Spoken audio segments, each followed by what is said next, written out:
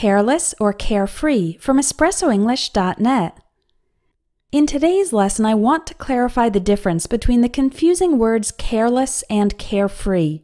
It's easy to mix them up, but they have quite different meanings and connotations.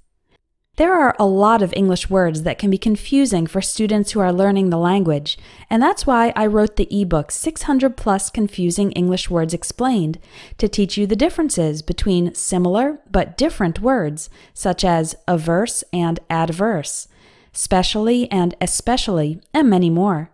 Click on the link in the video or in the description to get your copy of this ebook today. First, let's learn the word careless. Careless is the opposite of careful. If you're careful, it means you do things with a lot of attention and thought. So being careless means doing things without attention or thought.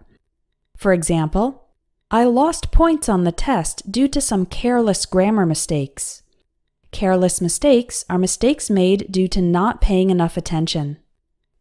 Don't be so careless with your cell phone, you might break it.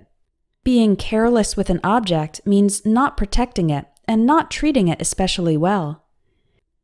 Being careless is a negative thing. Companies don't want employees who are careless about their work because it means they won't do excellent work. People who are careless with their words might make comments that hurt other people's feelings because they're not thinking about or considering the effects of their words. Now let's look at carefree. This word means free of worries and responsibilities. If you had a carefree childhood, it means you enjoyed yourself because you didn't have much stress or worry in your life. A carefree vacation would be a trip on which you stop thinking about work and other obligations. You can also describe a person as carefree or as having a carefree attitude, meaning that their personality is the type that doesn't worry a lot. Being carefree is a positive thing. So to review, being careless is negative. It means not giving the necessary attention or thought to your words or actions. And being carefree is positive. It means feeling nice and light without stress, worries, or heavy obligations. I hope this lesson has helped you understand the difference.